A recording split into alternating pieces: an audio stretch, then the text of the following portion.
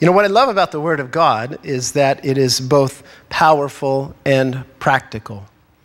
And in 1 Timothy chapter 6, we get into some very practical things dealing with godliness and dealing with handling finances and handling money. And of course, Paul is telling this to Timothy as a pastor of a church, being a good steward of things, but it's very applicable for us in our homes and how we are going to handle finances.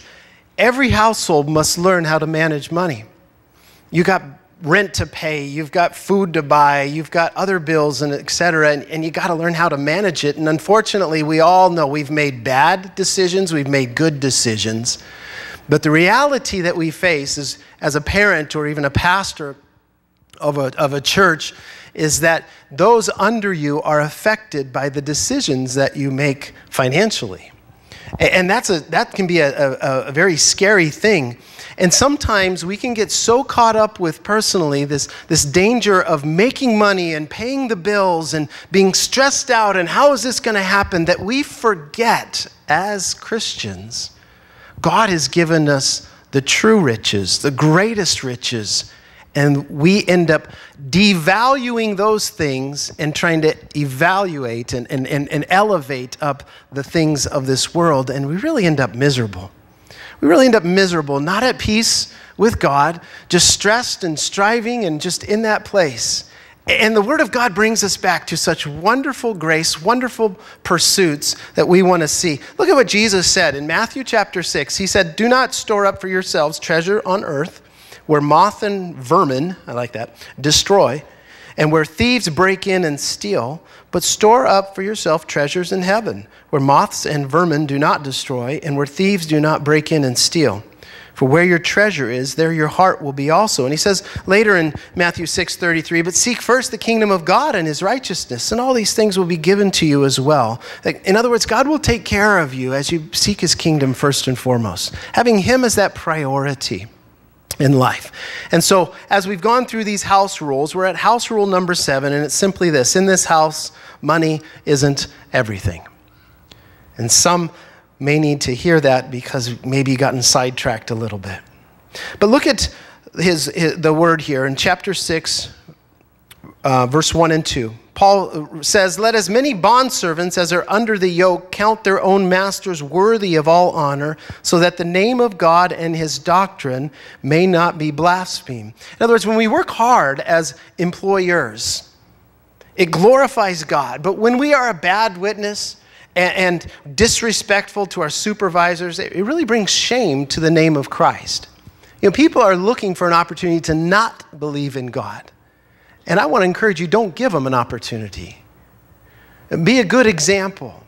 Elevate your work to that right place as an honorable thing. Show them the gospel that you speak of. Verse 2, "And those who have believing masters, let them not despise them because they are brethren, but rather serve them because those who are benefited are believers and beloved. Teach and exhort these things." If your boss is a believer, it doesn't mean that you get a free pass of work and neglecting responsibilities and such because, oh, he'll understand he's a Christian. And Paul says, no, that's not how it's supposed to be. Sometimes, you know, if people in working at the church or teachers that we would hire for the preschool, one of the questions that I would ask them is, why in the world do you want to work here? And sometimes people have a mentality that, oh man, it's just heaven on earth, man. It's Kumbayaville, and everything's just going to be wonderful. And though there are blessings, yes, it is still work. It's hard work. There are responsibilities that you have and spiritual attacks and things that are going to happen that are just going to go, what in the world are we doing? And yeah, there are wonderful blessings, but there's still that responsibility. You have work to do. So let's get it done. Let's arrive on time and get to the work because the Lord ultimately deserves our best. And that's who we're serving. Our equality in Jesus doesn't eliminate God's order of authority. And in God's house, your work ethic matters. And when you're teaching your kids in your house, you need to teach them work ethic too. That does matter to the Lord. He wants us to do our best because it's an example and a witness to others. So speaking of work and wages and a witness, how do we handle money as believers? Look at verse 3. Paul tells Timothy these 4 wonderful insights on handling finances. He says in verse 3, if anyone teaches otherwise and does not consent to wholesome words, even the words of our Lord Jesus Christ, and to the doctrine which accords with godliness, he is proud, knowing nothing, but is obsessed with disputes and arguments over words, from which come envy, strife, reviling, evil suspicions, useless wranglings of men of corrupt minds and destitute of the truth, who suppose that godliness is a means of gain. From such withdraw yourself. So number 1, you might write this down and just say, he's telling them beware of misguided money motives from those who happen to be. And just like today, there were those in the church back here that were twisting the God's word and took advantage of others financially, just as there are those that even in a home that may manipulate things in order to gain and get money. We know how Jesus feels about it. I mean, 2 times he went into the temple and flipped over tables because it was distracting and it was pulling people away from the pure worship of the Lord. And it was a problem, definitely was a problem. It really ticked God off like nothing else. And Paul says 4 things about these guys to kind of note. And he says in verse 4 that they're prideful. He is proud, motivated by selfish pride and not really a servant attitude, heart.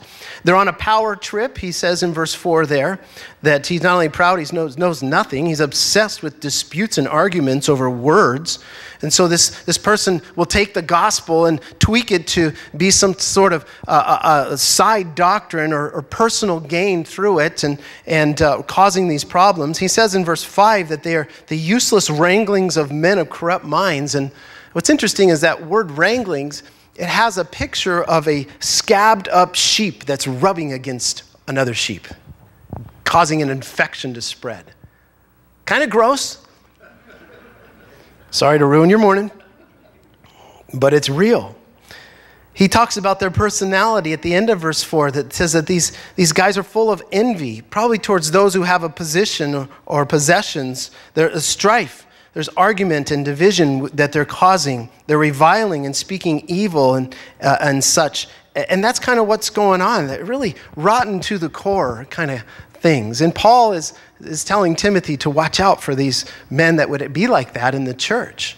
It's a dangerous thing. And lastly, in verse 5, he gives that purpose that they use ministry for personal gain. And the gain can be, in context, finances, but the gain can be so many other things that take the place of the glory of God. Anything else. Some people preach for power over others, for positions, to have some type of popularity. Some people may make a claim of a self-oriented gospel that, hey, if you follow God, he is going to make you rich. And such, and all these gains are no good. Listen, we follow God because he not only created us, but he loves us. He died for us. He promised us heaven. But we're not the center of the whole deal. Yes, he loves us. He sent his son for us. But be careful of a self-centered gospel where God ends up not being the master, but the servant to serve you. God has created you for relationship with him. And what a blessing it is to have that. He's the center, not me. Ministry is not a job, it's a calling. If it can support you financially, then great. But if it doesn't, will you still do it? Will you still say, Lord, you know what? I'm going to follow you. Sometimes God will test the heart through that aspect. The finances aren't there. What am I going to do? Well, I'm just going to continue serving the Lord. It's a testing of the heart and the calling. And are you only in it for a paycheck? Is it just what you do or who you are? I mean, when I went to Bible college, this was 20-something years ago. When I came out, I was just so excited to do whatever I could to serve the Lord. And I ended up finding a job. And I started at 6 in the morning, got off at 2, and then I just came down and just hung out at the church because that's where ministry was happening. And I just wanted to be around it. So I'd hang out. What can I do? What can I do? Hey, here's a toilet wand. Go for it, man. All right, sweet. Let's do it. You know, here's a broom. Here's this. And just hanging out. And then the Bible studies. And it wasn't for like 3 years later that through a situation I was actually able to come on staff. And I was just like, are you kidding me? And I cut back every expense because it was like, wow, I get to be, and I spend my time here at church. And this was like part-time. So I'm a single guy living on part-time wages going, I just can't believe I get to hang out at the house of God. This is great. And over the years, the Lord took that and developed it, and obviously into a full-time position. But it's still that same heart that, you know what, if funds dried up and I had to go out and find a job, no problem, man. The ministry still goes on. It's God's work. In various limitations, it might be, but that's just how it is. But these guys were in it. They were using ministry for gain. It was just all about a gain, whether it's all those things financially or whatever it might be. And Paul says to Tim, stay away from these people with wrong motives about money and ministry. Verse 6, he says the second thing, to be content with what God gives you. He says, now godliness with contentment is great gain, for we brought nothing into this world, and it's certain we can carry nothing out. And having food and clothing, with these we shall be content. Be content. Contentment means to be completely self-sufficient. It's a frame of mind that is independent of outward things. And it is so hard to do in a materialistic world where marketing comes at you 24/7, says, hey, you are not satisfied. You'll never be happy unless you buy our product and get our stuff. And of course we do, and we find out we're still miserable as it is. It didn't work. It just numbed it maybe for a little bit. Will Rogers said this. He says, people spend money for what they don't have, to buy things they don't need, to impress people they don't care for. So true. But God sees contentment as a key to success. And really there are three keys in these verses 6-8 about being content as a Christian. Number one is the principle. Godliness with contentment is great gain. See, men say godliness plus gain equals contentment. But God says, no, you got it backwards. It's godliness with contentment that will equal great gain. Not just a gain, but great gain that's there. And that's this principle. The Bible tells us in Psalms 84, verse 11, that no good thing will God withhold from those who walk uprightly. And that is a wonderful thing, that when my heart is right with God in the first place, then I can be free to allow him to work in my life. It doesn't matter if I have a lot or if I have a little, I'm content. But when my heart isn't right with God, then what happens is I get irritated, I get agitated, I get bent out of shape with these things happening and wondering, where's the contentment? Where's the peace? Where's the rest? And the Lord's saying, you got to deal with the sin first. Get your heart right first, and then watch what will happen. The value of godliness is greater, really, than we even truly know. 1 Timothy 4:8, for physical training is of some value, but godliness has value for all things, holding promise for both the present life and the life to come. So he lays out a plan in verse 6. He gives a perspective, another key of contentment in verse 7, that nothing goes with us when we die. I've yet to see in all the funerals I've done over the years a hearse following the funeral procession. You know, there's no U-Haul behind it going through with the stuff and you know, being buried. History tells us that King Charlemagne in 800 AD, when he was to be buried, he gave these instructions that I want you to put me in this tomb, and I want you to put my marble throne there. I want to sit on it, put my royal robes on and my gold crown and a scepter in my hand, and then put an edict that whoever opens this tomb will be cursed. And this was like 800. He was the king of France. A couple hundred years later, German King Otto, by the name Otto III, came and said, who cares about that, and ripped open the tomb, and there was the king, still there, on his throne, robed in royalty, golden crown on his head, a golden scepter in his hand, and his other hand was pointing, and there was a Bible in his lap. And his finger they had made to point right at Mark chapter 8, verse 36. Which says, whoever has this world's goods and loses his soul, what does it profit him? You're not taking anything with you. And sometimes we lose that perspective, and we need the Lord to remind us. Contentment is keeping an eternal perspective in a very temporary world. The third thing in verse 8 is that the key is the parameters that God sets. The contentment parameters start with the basics, food and clothing. The need for more and more really works against our hearts, and we got to live guarded lives. Listen to what Paul says, Philippians 4. I am not saying this because I am in need, for I have learned to be content wherever whatever the circumstances. I know what it is to be in need, and I know what it is to have plenty.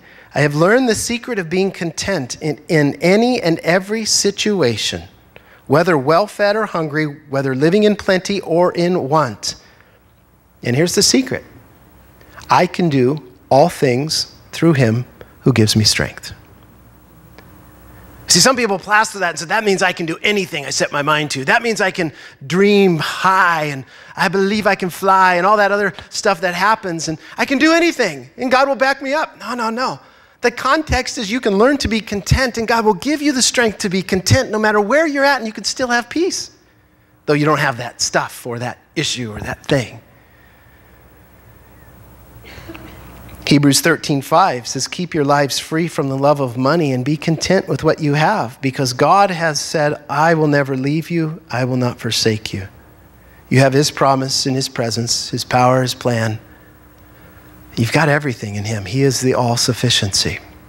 And sometimes we have to remind our hearts because they get sideways. Lord, godliness with contentment is great gain. Let me strive for that.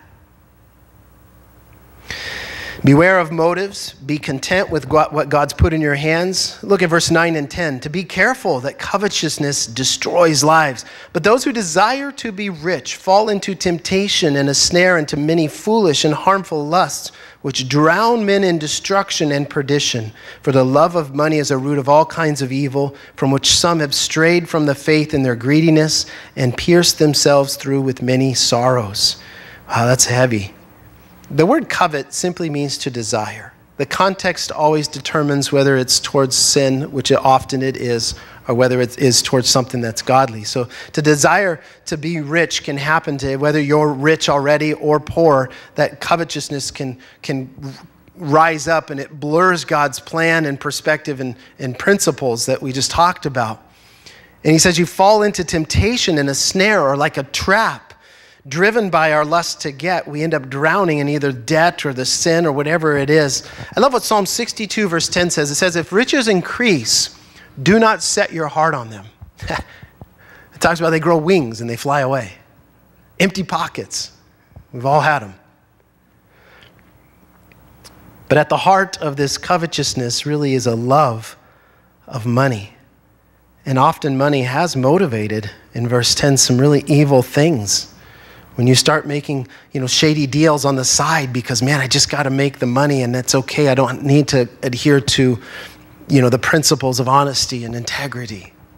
When you start pushing aside the godly priorities in your life and, well, I just need to make a buck. Well, I just need to do this. And, it's sad to say, and I'm not one to say, Sunday has to be that holy day and you can never work on Sunday. That's not my prerogative. But what I've seen is, we need to honor the Lord. But I tell you, honestly, what I've seen people do is, man, when they start taking out Sunday and making the Lord that priority and the fellowship with people because they need to work, and they need to work, and they need to work, guess what happens?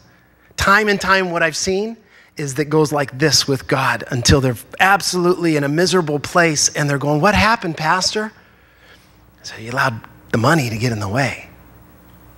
You started living for the dream rather than living for the man. And keep that priority that, Lord, you're first and foremost in my life. Whether it's, sometimes I have to work on Sunday. It's not a condemnation thing. If I can't work on Sunday, then, I'm going to find a small group, or I want to make sure I'm solid in the Word, and I've got some people holding me accountable, and I've got some brothers or sisters bearing me up, and I'm still going to be in fellowship. But be careful. I've seen that trap happen too many times. Got to pay the bills, so I'm taking a second or third job, and you're paying the bills, but you're missing out on the presence of God because of those things captivate the heart. Sometimes the Lord allows the lack in our life for us to trust him and let him work a miracle and a testimony in the process. Be careful of covetousness. How many times we've wanted something so bad that it consumed us, and then when we got it, we were like, that was empty. You see, God made you for a relationship with him. So nothing's going to satisfy until you cultivate that relationship with him. And then everything comes into perspective. You remember Jericho, the walls fell down and stuff. Before they went into Jericho, God gave Joshua an edict and told the people, I want you to dedicate the very first fruits of everything. You've just entered into the land, give everything to me. And so they went in and the walls fell down and everybody's having a happy hallelujah moment and everything's really rolling good.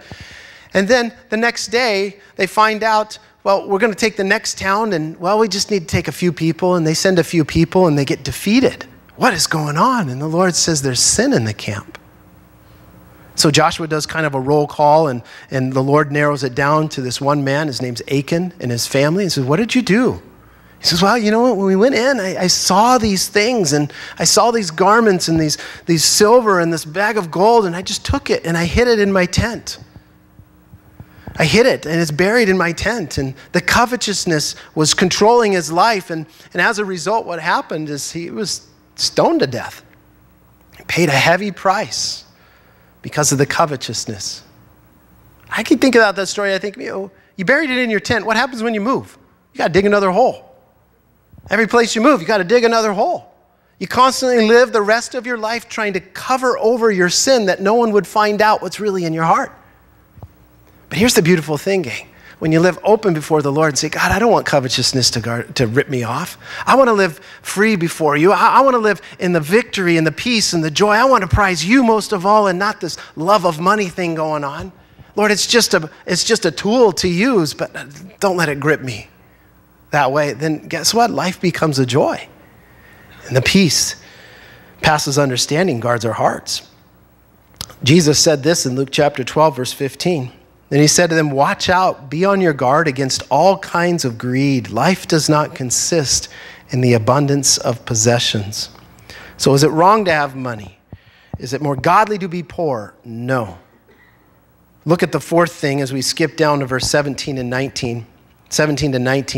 He says to be wise and minister through the money if you have it. Command, which is not a suggestion, it's a command that riches can sometimes think we're better off than others or we're immune from problems. He says, command those who are rich in this present age not to be haughty, nor to trust in uncertain riches, but in the living God who gives us richly all things to enjoy. Guard your heart, Paul says. God's given you a portion to manage it well. But guard your heart because riches are uncertain. They're here today and gone tomorrow. And we've all seen that. It doesn't take long to figure that out. What does last and is certain is the Lord and the true riches that we'll look at in just a second. This is something I think we need to teach our kids often. Money isn't the goal of life. It's not the goal of life. It's what the internet and what Hollywood will tell you, but it isn't. There's so much more value in life, especially with God, that go beyond the realm of money. Look at verse 18 and 19. He says, let them do good that they may be rich in good works, ready to give, willing to share, storing up for themselves a good foundation for the time to come that they may lay hold on eternal life. And really for the believer, the riches become the tool for doing good and ministering to others. Yes, you need to care for your family. And then looking at sharing and caring for others and those needs. You become a blessing to others. You, in a sense, are paying it forward in an eternal reward. I've told many of you this, but when we went to China, we sold off everything and went over there with spoons and forks. No, we didn't even have those. We went over there with, the shirt on our back type of thing. And we had to buy everything when we were there and furnished an apartment and stuff. But when God had called us home, it was such a cool moment for us to begin to give away everything from the refrigerator to somebody who didn't even have a fridge, to a bed, somebody who slept on the floor, which was normal for them. And just to start kind of give it all away. It was wonderful. It was great. Give it all away. You can't take it on a plane, so you might as well have fun giving it away to people. Getting on a plane, coming back home, and we ended up living in a house where somebody had actually given us to stay in their house, and they left it fully furnished and everything when they moved to Florida. And this was like a mansion house, a huge house, and all this stuff. And I was like, I'm not living in a house this big. When we finally get on our feet, we got a lot of stuff. So let's just start giving more stuff away and started funneling it out. And hey, anybody need this and that? it was really what a blessing to just be that instrument of giving out to people as unto the Lord to help meet needs. And the Lord may have times in your life to do that. Proverbs 11:25 says, the generous soul will be made rich, and he who waters will also be watered himself. As you bless others, you become blessed yourself. So in your home, manage money well, but remind yourself that those under you, that there are greater riches to pursue in life than money. And what those are, look at verse 11 through 16 as we run through this. He says to Timothy, but you, O man of God, flee these things and pursue righteousness, godliness, faith, love, patience, gentleness. After warning Timothy about the problems with money in verse 10, Paul reminds him of this wonderful thing of God that are worth pursuing, the true riches. And the first thing that I would tell you that's worth pursuing or valuing higher than anything on this earth is his work in you. The character that God develops in you is not something that happens overnight. It takes time. It takes work. It is sometimes a forging process for that character like gold to shine forth. It is valued more than the riches of this earth. A godly character is a point of being truly rich. You know, don't be bummed out if you didn't win the lottery. If God's working in your heart, you're a rich man. You're on the right track. If you let God work, he'll do his work. And you remember this, that the gold that we value here on earth is just asphalt in heaven. The streets are paved with it. His work in you. He's not given up. Number 2, look at his word to you in verse 12. He says, fight the good fight of faith. Lay hold on eternal life to which you were also called and have confessed the good confession in the presence of many witnesses. He says, Timothy, fight this fight of faith. Lay hold. You're going against the flow. You're choosing to follow God's ways. And there's going to be some kickback. There's going to be some pressure. It's going to get tough. And like a soldier, you need to bear down and you need to keep going forward. You need to lay hold on that victory and never let it go. As if you prize and value this the most. It's cost you a little blood, sweat, and tears in the process. And what's he talking about? The eternal life. Fight the good fight and lay hold of eternal life. That it's priceless. Hey, listen, do you value your salvation as greater than anything this world could offer? Oh, it's priceless. I am truly a rich man in the Lord's eyes because I'm saved. And that alone sets me in eternity's field. He says at the end of verse 12, Tim, you've not only been called by God to greater things, yet remember you also chose to volunteer for this. You've confessed your faith as true in front of others. You've told them all, you're all in, and so let the salvation that you have in hand be worked out in your life. The true riches are his work in you, his word to you. Number 3 in verse 13 and 14, his will for you. He says that you keep this commandment without spot, blameless until our Lord Jesus Christ's appearing, which he will manifest in his own time. He was the blessed and only potentate, the King of kings and Lord of lords, who alone has immortality, dwelling in unapproachable light, whom no man has seen or can see, to whom be honor and everlasting power. Amen. So his will for you, he says in verse 13 and 14, is to be faithful to the end. Keep this commandment for godly living until Christ comes. Why? Well, quite simply, in verse 13, he says, your Creator is watching in the sight of God who gives life to all things. Nothing escapes his eyes. And this is not your Creator is watching you. When you step out of line, he's going to bonk you on the head. This is not in any way condemning. It's actually comforting. I can persevere and keep going forward and know that I'm walking in his will, and he sees exactly where I'm at, and he sees exactly what's ahead, and I can rest in him. My Creator is watching me. But not only that, I'm walking in the footsteps of Jesus. Verse 13. Here is one who stayed steady before Pontius Pilate in his confession as he confessed the truth and he confessed the kingdom and the sovereignty of God, and he even stayed steady until his death. And guess what? You and I follow in the very same footsteps of the Lord. His will for your life, the path before you, the Lord sees ahead what you're going to face and has already said, I'm going to be with you in that. I'm watching And you're walking in the footsteps of Jesus. So value the work that he's doing in you, the will that he has for you, and the word that he's given to you. Value those things.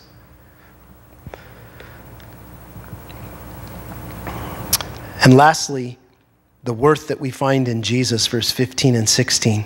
Paul reminds Timothy that knowing and loving Jesus is the key for success. That the person who has Jesus is the richest man. He is the only blessed and only potentate, the King of kings and Lord of lords, that he holds that highest position. He's powerful. He's immortal with no end. Unapproachable means that he's separate from us. He's holy, and all the honor and power are his. And he gives a hearty amen. All that deserves that humble worship and the amen. And I think Paul's point in all laying this out is this, is that if we're connected to the one who owns it all and reigns forever, are we not the richest people who ever lived? We are. The problem is our eyesight.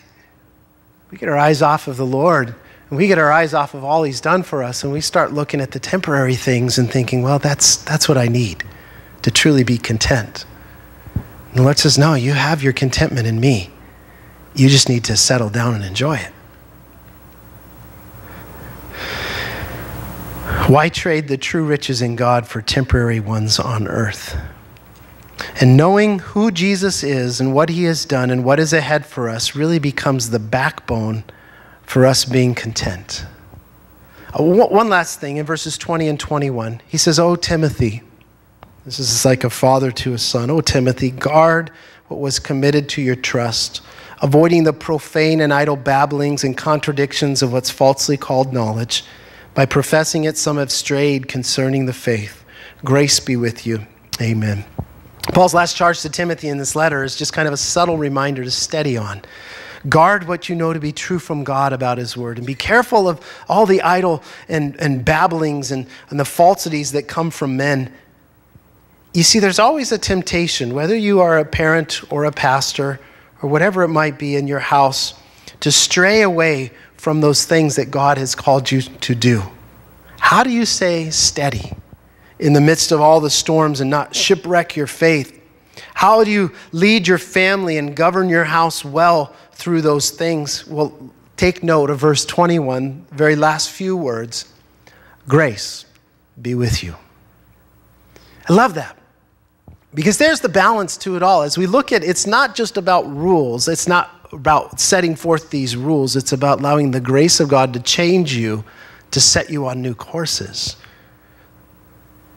The grace of God, may it be with you as you go forward even out from here, and as you work your day and you handle that money and you manage it. May God give you grace, that your heart would be soft towards him, your mind open to his word and his will, and going forward with him.